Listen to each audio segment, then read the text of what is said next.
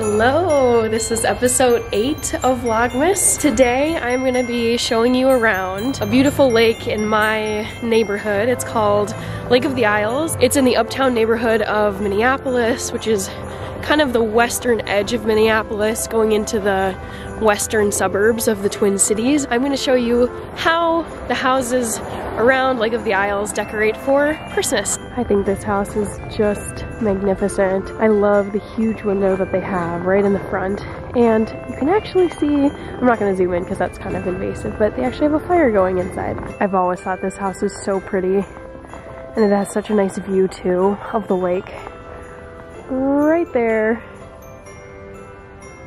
This type of decorating is much more in the style of how my childhood home was always decorated. We had a few arborvitae bushes in the front yard, and still do, and we would wrap the lights around them to light up the house.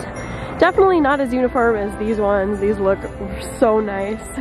I have to admit, when I'm walking around or running around this lake and I look at the houses, I'm just like, who are you? Like, who lives here? These houses are just so pretty, so magnificent. I mean, look at this one right here. Look at that. It has like a relief above the front door. It's just like out of this world. Ooh, there's a really, really nice one right here. Is that not just beautiful?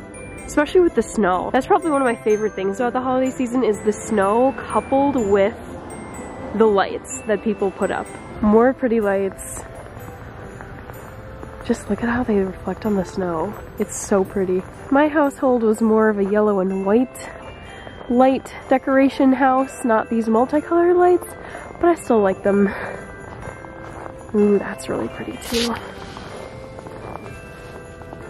This right here is Lake of the Isles Lutheran Church. Fun fact, I actually played in a piano recital here when I was a senior in high school, which was a decade ago. It's quite beautiful, and I always love the decorations that they put up right outside here, and usually they have a nativity somewhere right over there, but I don't know if they've put it up yet. One thing that sneaks up on me every December is how early the sun goes down. So I headed out for this walking tour of the lights around Lake of the Isles around 4:30 p.m. this afternoon, and it's now 5:15 and pretty much darkness. But the snow lights it up, so the darkness is a little bit more tolerable. Wow. Those are excellent decorations. I have a feeling they're probably professionally done. I love when people put a light in each of their house windows. There's something so old-fashioned about that I think is so sweet. And the next few houses have really good lights too. I spotted these characters on my run yesterday, and I was like, okay, I gotta get these guys. I just love these.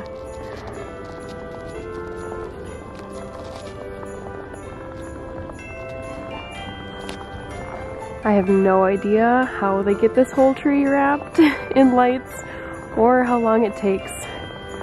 It's such a tall tree, and it always looks good every Christmas season.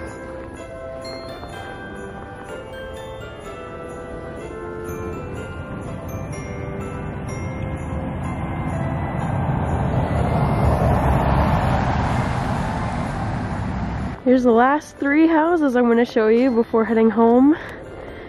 So these two, and then this absolutely magnificent house with 2 very tall trees. And then also this one at the very end.